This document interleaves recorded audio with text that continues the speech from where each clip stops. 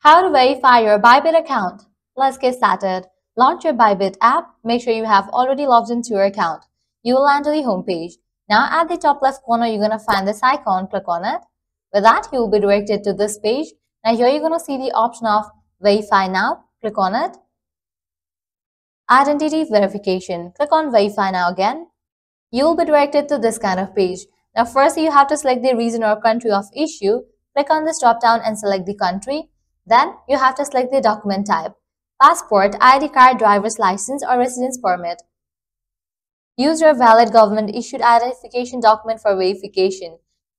Choose a different document type if you have previously verified another Bybit account.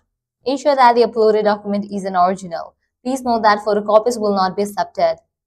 So go ahead and select the option of your choice and then click on confirm. Now give access to Bybit account to the camera. Now go ahead and take a picture of the front of your document, then the back.